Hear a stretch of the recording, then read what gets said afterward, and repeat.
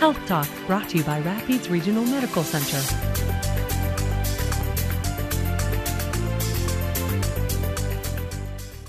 June is National Hernia Awareness Month. According to the National Center for Health Statistics, around 5 million Americans have hernias.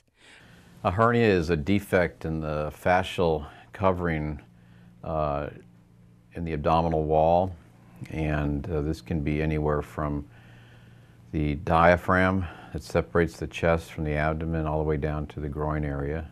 Some hernias may produce no pain or symptoms. Other times, they may cause severe pain from the pressure. Things that may aggravate a hernia include coughing, heavy lifting, intense exercise, and obesity. You can get an incarceration or an obstruction where what's actually protruding through the hernia defect or the fascial defect is bowel, and it can get stuck in that area, causing a bowel obstruction and a lot of pain, and can even lead to that portion of the bowel dying. So that's why we recommend to get most hernias fixed.